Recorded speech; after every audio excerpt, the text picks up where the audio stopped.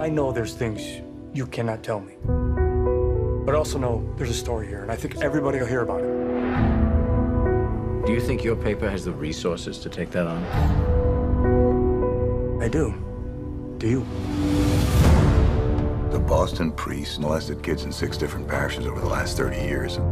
The church found out about it and did nothing. We haven't committed any long-term investigative resources to the case. No, we haven't. And that's the kind of thing your team would do. Spotlight? Guys, listen. Everybody's going to be interested in this. Obviously, the church will fight us very hard. I'm trying to get some background information. I don't want you recording this in any way, shape, or form. Nothing. We understand you've settled several cases against the church. I can't discuss that. There aren't any records of any of these settlements. Nope.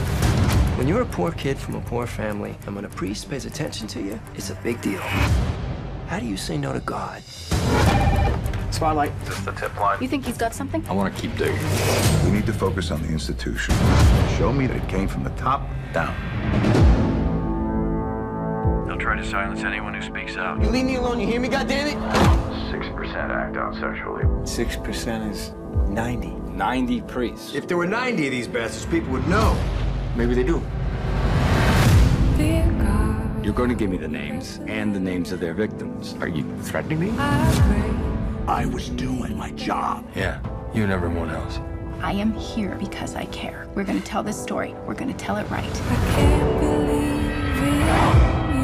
I'm hoping we can keep this between us until we all get on the same page.